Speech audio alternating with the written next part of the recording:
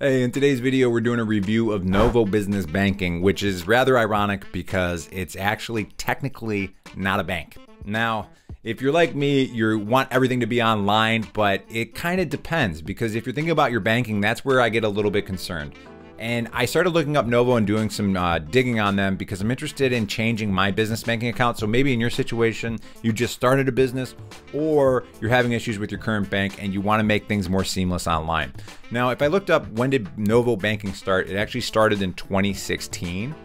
But the interesting thing is if you go to their website and their About Us page and scroll down, here you'll see it says, to be clear, we're an independent tech company. We're not owned or operated by a bank, and we leave the banking to our incredible partner, Middlesex Federal Savings. So it's kind of interesting that this is a tech business that integrates with Middlesex Federal Savings. Now, if you go to Middlesex, their website looks more like you'd expect from a banking company, right? It's a little bit dated and whatnot. But one of the things that makes me feel a little bit better is that they are in Massachusetts and it was established in 1890.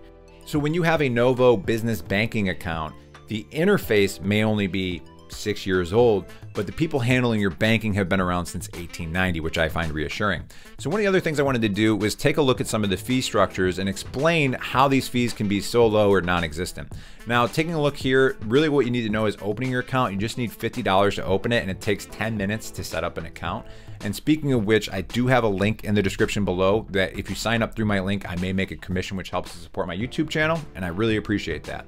So going down further, you have general fees. So the only ones that you get charged for are insufficient fund charges, which I think most of us are familiar with, right? You just didn't have enough funds in your account, or uncollected funds returned fee. So that one I had to look up because I was a little bit hazy on. And basically what that means is that this is when you are charged funds in an account but are not available to pay the item due to holds on the account. Holds could be present on the account due to pending purchases, holds placed on deposits, or other miscellaneous holds. So still not 100% clear to me, which is probably a good thing because I have never had a hold placed on one of my accounts, but we can get the idea here.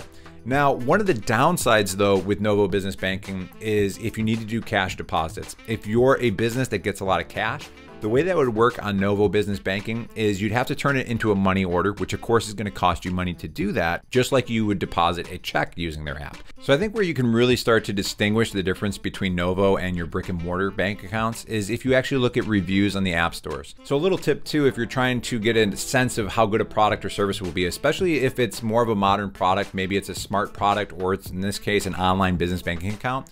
If you go to the App Store reviews, that'll give you some good insights. So you can see 4.8 rating, almost 8,000 reviews on the Novo Business Banking on the App Store. And I've looked at some other bank accounts and I'm seeing as low as about 3.5 on their apps. And again, it's because they're not tech companies, they're dinosaurs. They are the Barnes and Noble of banking. The way that I like to think about this is if you've ever watched one of those videos of either like Mark Zuckerberg or the CEO of Google being interviewed by Congress about how their services work. And you get these kind of like old congressmen who have no idea even how the internet works, let alone their products and services. And then it's just such a disconnect. That's what you're looking at though when you're comparing Novo Business Banking versus your traditional brick and mortar banks. One's a bank and one's a tech company. And the tech company was smart enough to have the banking handled by an official bank, but they're going to be the tech partner that's going to make your experience as smooth as possible. So again, guys, thank you for using my link in the description below to sign up. You still get the best possible price and promotions, but I may receive a commission when you use my link, which helps to support my YouTube channel. Now, last up here, if you're looking for a good laugh, this is Congress interviewing tech people. And then beneath that video, if you do want to check out the other 7 business banking accounts I did a review of, you can find that video beneath there. All right, guys, I'll catch you in the next video, and thanks again for watching.